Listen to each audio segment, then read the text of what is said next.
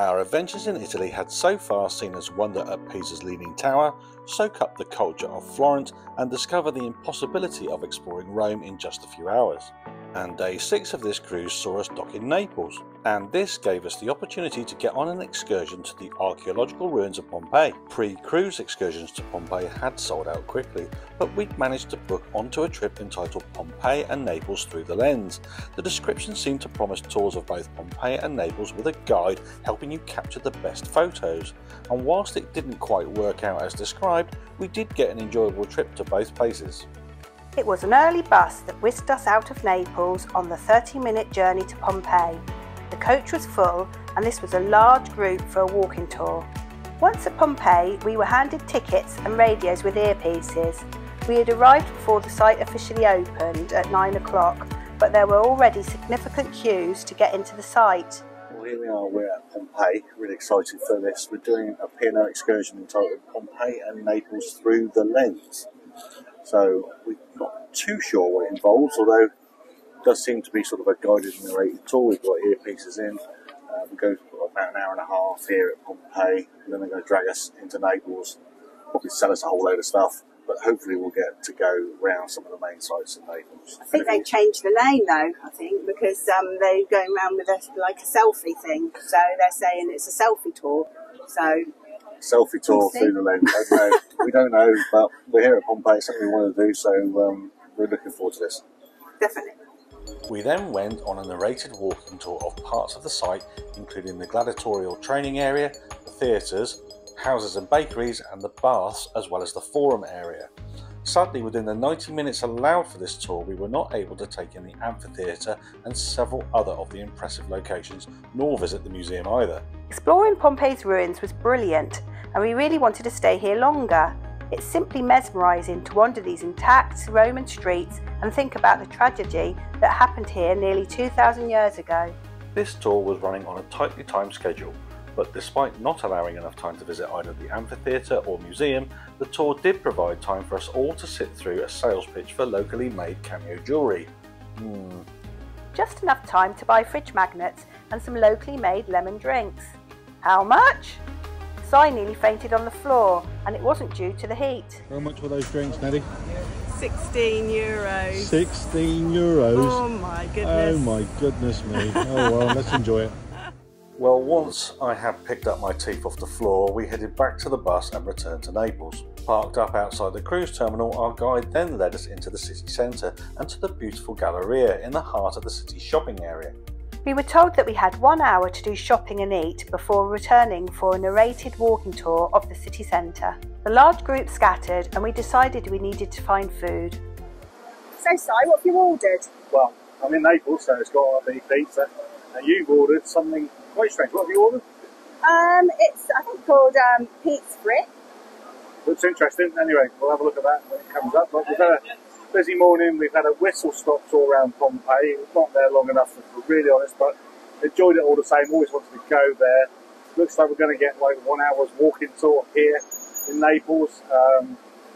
This will be interesting. We've got a guide who's chatting in our ears, taking us around, showing us the main sites in the sort of city centre. So enjoying that. We're just waiting for our food now. This was a busy street food outlet in the heart of Naples, and we couldn't wait to taste the food that we'd ordered.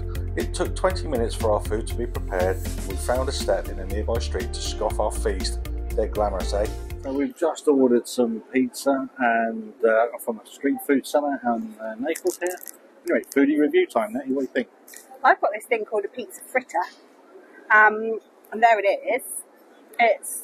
The dough is really tasty. It's like a sort of fried dough. Inside it's got like sort of cheese, tomato, and bits of little ham pieces. Yeah, very different. It could do with probably a bit more flavour. It's fairly bland. It's quite bland, the filling, I would say. Wow. Yeah. Quite harsh from you, that. Out of 5? I'd say 3 out of 5. Okay, 3 out of 5. Yeah. I had the Mariana pizza, which is it's lots of tomato, some basil, some oregano, and some garlic in there. They really went overboard with the tomato, like just dripping out everywhere. But it was quite tasty, but it was a bit like a margarita without the cheese, really. I'm going to give it also a 3 out of 5. We returned to the Galleria and met up with the group. We then embarked on a 1-hour walking tour with our guide struggling to make herself heard as many of the group's radios were failing.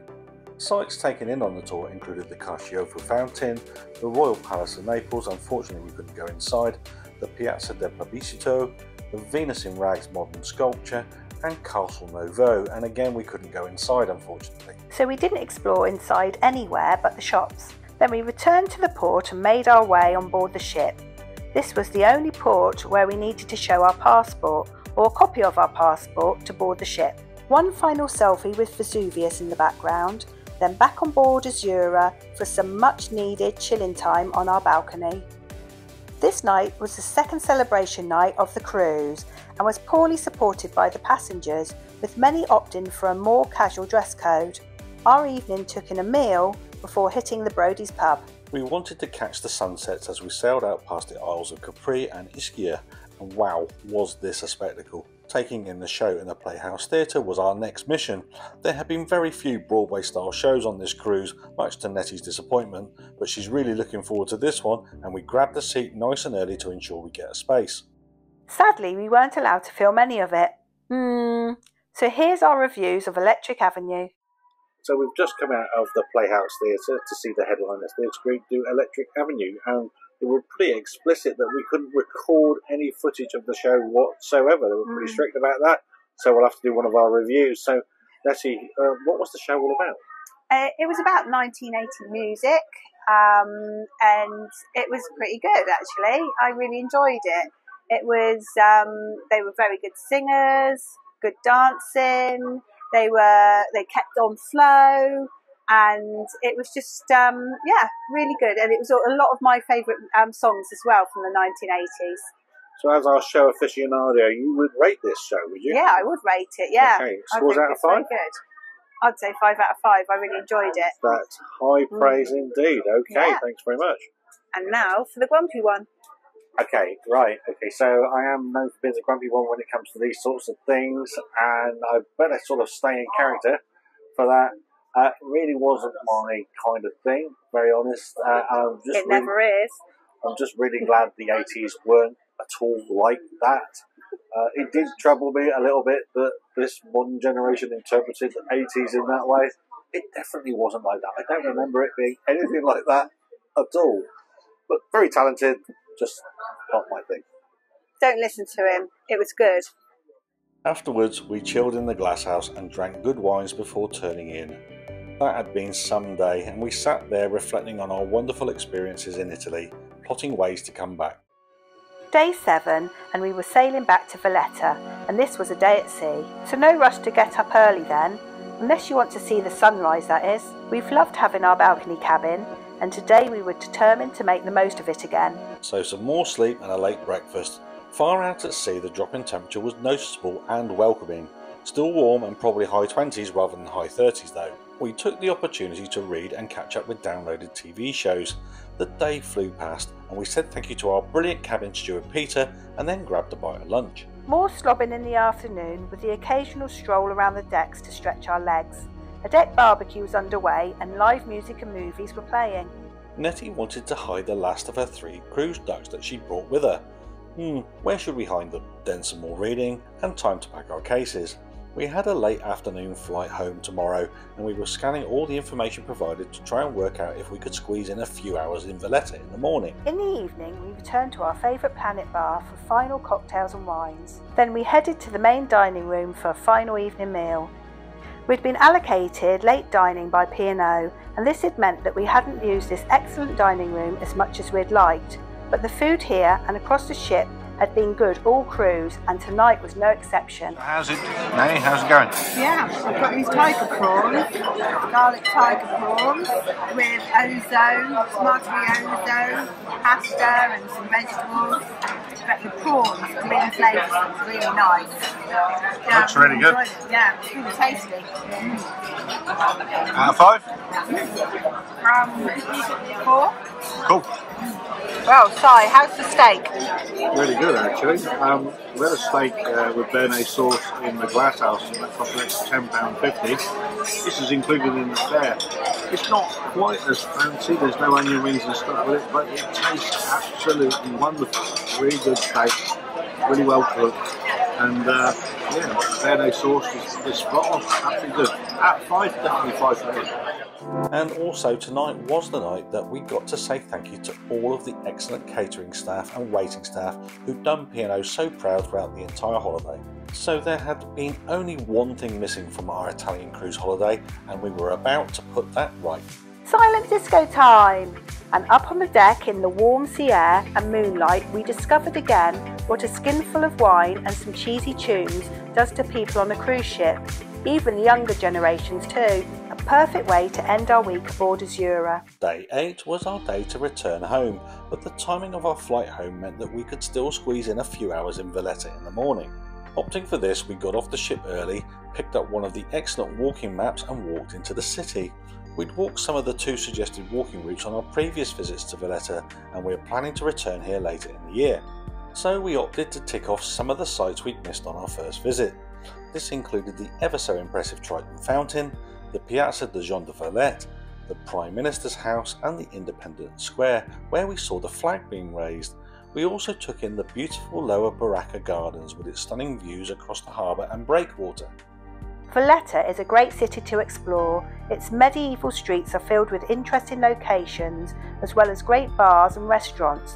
We found some places we will visit on our return here, including a lovely street food market where we supped some refreshing homemade lemonade before heading out to do some shopping for snacks for the way home. Hang on, Si, what have you bought there? What have you gone for, Si? A gelato a day keeps the doctor away. That's my favourite saying of the holiday.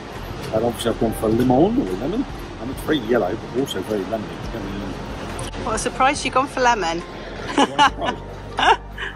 Our time ashore was running out before we had to be back aboard Azura and await our instruction to get aboard the coach that transferred us to the airport. However, our airport experience was somewhat chaotic, as the short time between dropping us off at the airport and also the sheer volume of passengers trying to check in luggage meant that the airport experience was just a little stressful, but we were soon high in the sky and heading back to Blighty. And that was it, Italy done. Really?